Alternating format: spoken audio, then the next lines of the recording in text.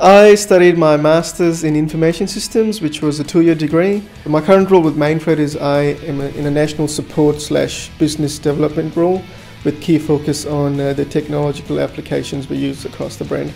So any new customers on go, so I sort of manage the EDI projects implementation. We get a lot of support from the business team members across the board to sit down, brainstorm as to what would be the best solution to implement customers in our environments across, whether it be a multi-warehouse client or a single warehouse that always got, I guess, our plans that we use to ensure that right from day one we're doing things right.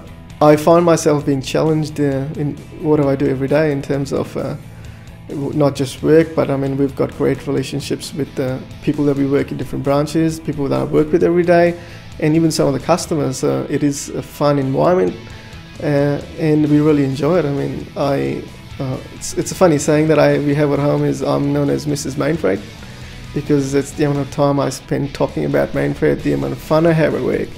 So even when we had the wedding, it's funny that my father-in-law decided to mention in his speech that my daughter married Mrs. Mainfreight. So, and look, to be honest, I'm proud of it because I just love what I do.